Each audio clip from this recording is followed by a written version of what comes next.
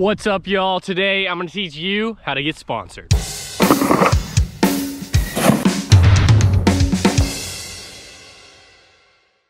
I have done a video before on how to get sponsored, but this time I'm gonna try and go a bit more in depth. It might be a bit more valuable for someone who's already sponsored, trying to maybe get some travel budget or even a full salary from a brand. I know wakeboarding shouldn't be about the money, but if you are trying to do it full time, it is a pretty expensive hobby, and a little bit of budget could help you get more time on the water, letting you live your dream and have fun on your wakeboard. This video could be helpful for someone trying to get their first free board or even a discount on product, but the video is mainly geared towards a pro rider trying to take that next step. First things first, team managers or someone high up in a brand, let's say Aaron Grace, Greg Nelson, Jeff McKee, Paul O'Brien, Kobe Mikicic, or someone like that. If they don't know who you are, this is kind of a problem. It's actually possible to be doing 1080s, double flips, 1260s, or even double mobs, and no one still knows who you are. Say you are one of these people who are absolutely ripping and a team manager might not know who you are yet. You likely do ride for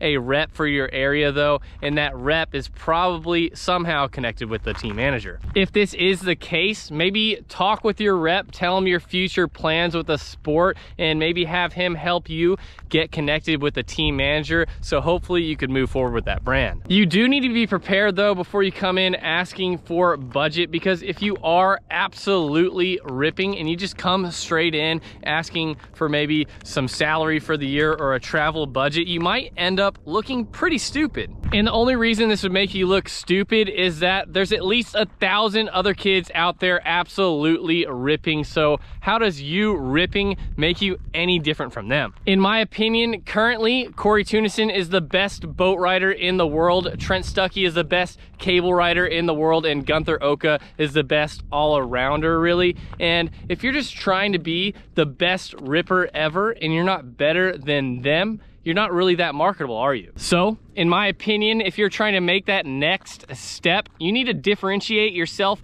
from every other rider out there. Let's take Graham Burris, for example. He's an absolutely amazing cable rider, one of the best to ever do it, but is he the best in the world?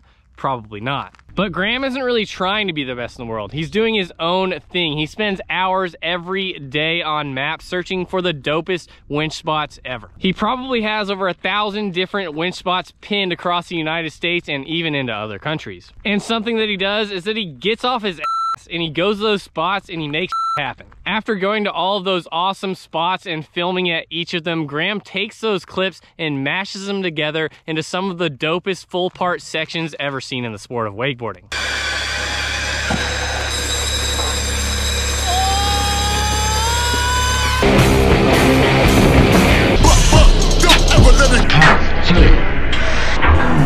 There's not a lot of other guys doing this because it's time consuming and difficult, which separates Graham from the rest and really makes him stand out. And I would imagine that this would give Hyperlite a lot of exposure and would probably sell a lot of boards, not only his board, but all of the boards as a whole. So it would make sense for a brand like this to want to invest in him. Let's do another example, maybe a boat rider. Let's say Massey Pifferetti. He wins some contests here and there, but is that really why he's so special? Massey's a pretty loud guy, he's super outgoing and has a pretty awesome personality. He also has his Pizza Boy branding going on, which is pretty cool and also makes him a bit more memorable. Let's talk about Massey's riding though. He shreds on boat, cable, and winch, but what I think he's best known for is his amazing style when riding behind the boat. Massey has always kind of been a superhuman on his wakeboard. He's one of the top wakeboarders in the world, and in my opinion, when he started to separate himself from the boys is when he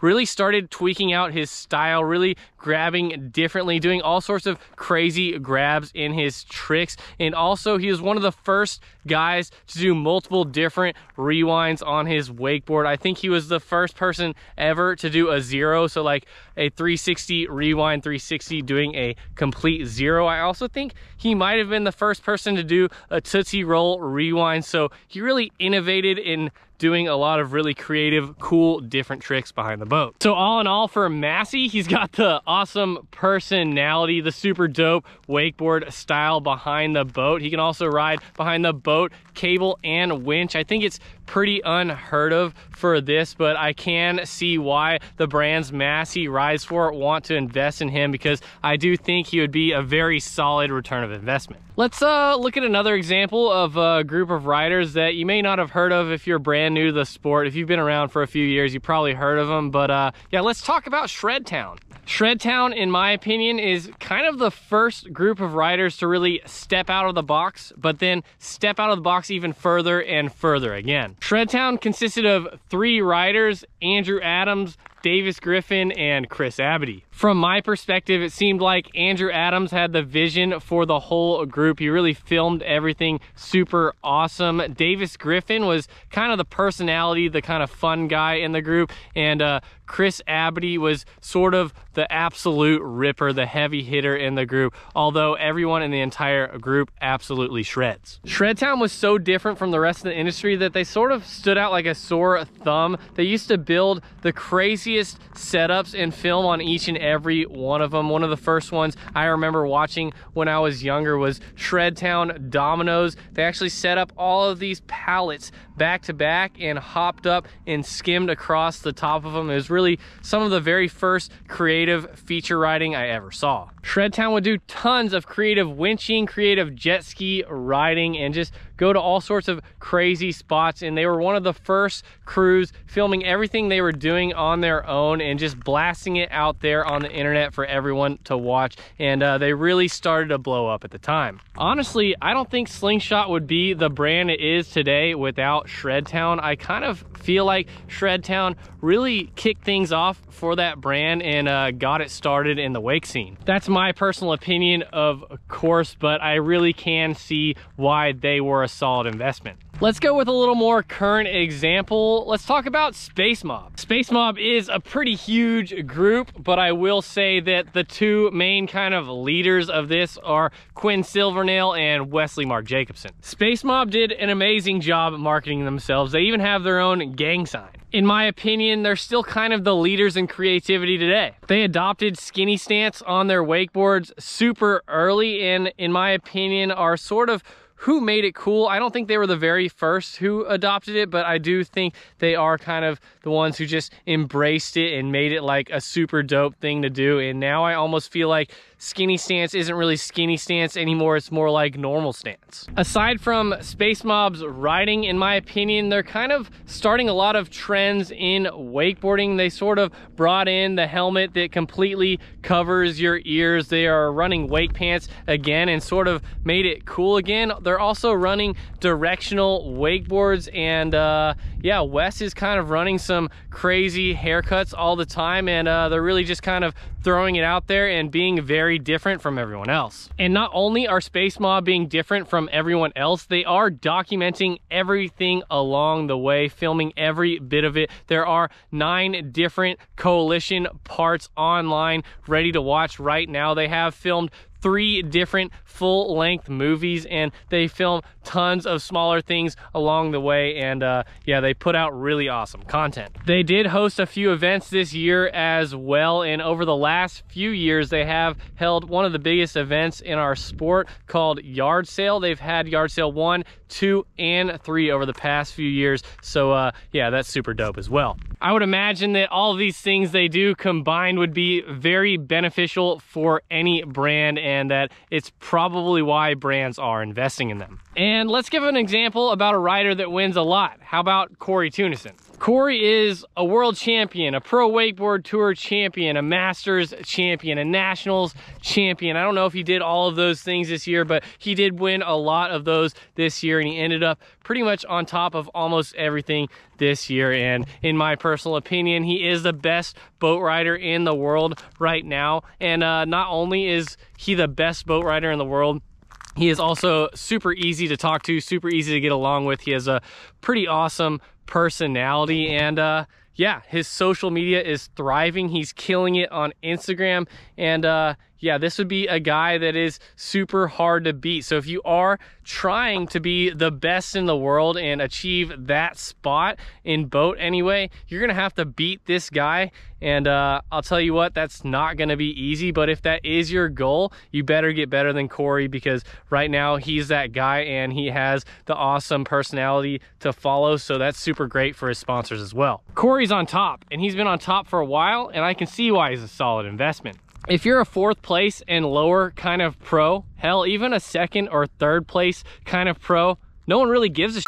So you better have that awesome personality, that awesome social media platform, and a way that you can reach out to a lot of people, because that's kind of very, very important to being valuable to a brand as well. So if you're not on the absolute top, you're definitely going to want to have those things. Speaking of great personalities, this is going to be the last person that I give an example of. Let's talk about Sean Murray. He's a legend, probably the most legendary legend in our whole sport. He's also probably the most valuable person in our sport, in my opinion. I personally think he has maybe the best personality in our sport, and yeah, he's just genuinely a great dude, and he rips on his wakeboard at like the age of 40 something. So yeah, I don't know, he's a really awesome dude. Before social media even existed, Sean Murray was winning contests. He was in full-length wakeboard movies. He had his own video game to the same controls as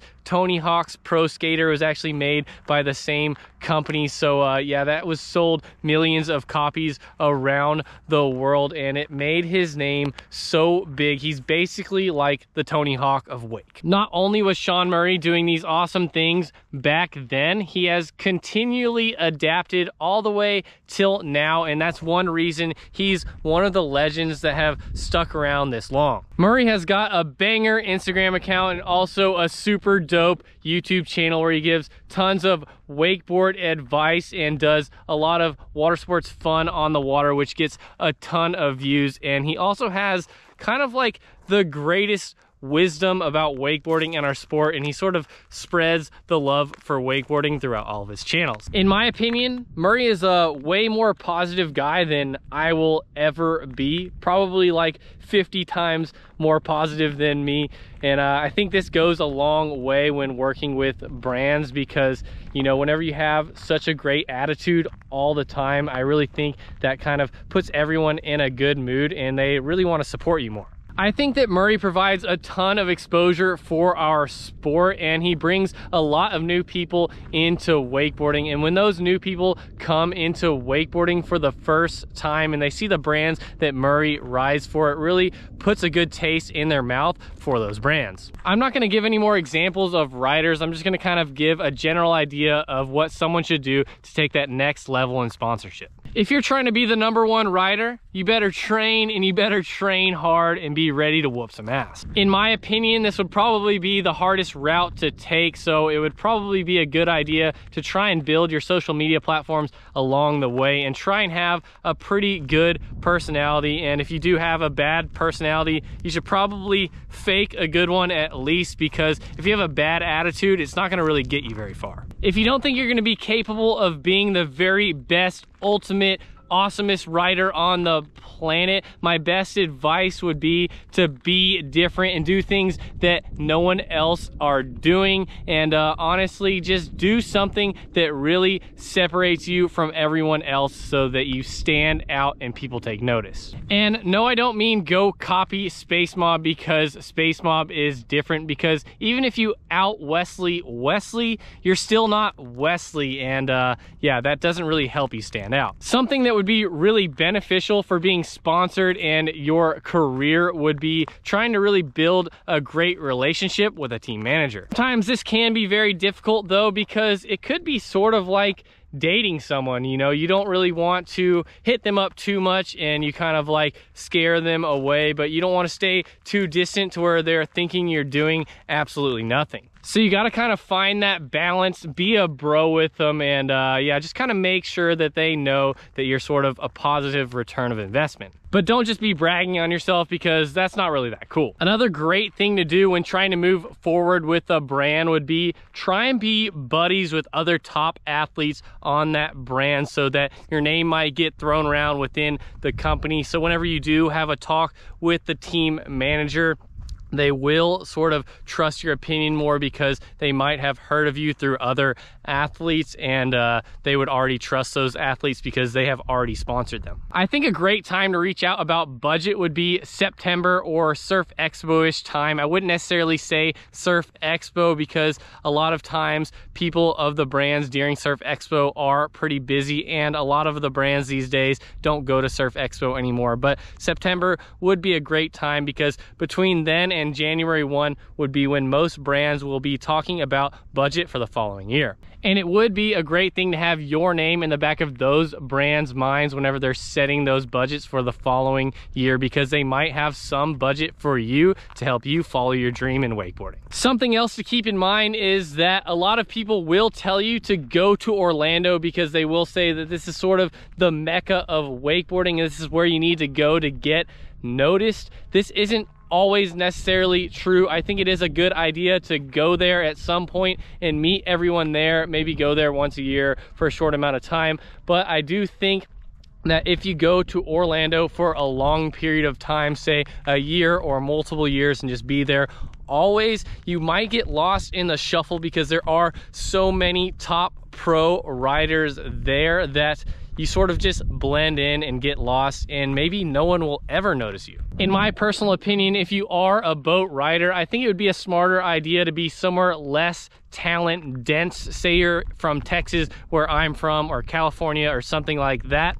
It's a lot easier to stand out here rather than being in Orlando, a super talent dense area. So it might be a good idea to just go to Orlando for a week or so, meet up with all the top guys, make sure you're buddies with everyone, and then go back home where you really stand out. And yeah, I think that would be a lot more valuable to a brand. Honestly, there's only so many boards and only so many boats that can be sold in Orlando. I think that it's kind of a negative return of investment to be investing in so many riders in the same spot. At the end of the day, what I think each and every rider should do to try and move forward with a brand is to just be yourself, be different than everyone else, find your own niche, because if you are just blending in with everyone else, you're really not much value to a brand. But if you are different and reach out to a certain niche, I think that your value really goes up a lot, and you could have a really positive return of investment. Remember that being sponsored is basically just being a billboard for these brands, and if you're not selling product, then why would these brands be wanting to invest in you? And if you are selling product, then that gives them tons of reason to invest in you. So yeah, just keep that in mind. Wakeboarding isn't about just being sponsored. It's totally cool if you're not. Wakeboarding is all about having fun, but I do know that there are a lot of guys out there trying to take it kind of seriously and make it a career path and kind of live out their dreams. So I figured I'd make this video for you guys. Anyways, that's gonna be it. If you guys did like this video, make sure you give me a thumbs up. Comment below what kind of videos you guys want to see in the future. And remember, I'll be uploading a wakeboarding video every second day forever. So make sure you guys subscribe. I'll see y'all next time. Peace.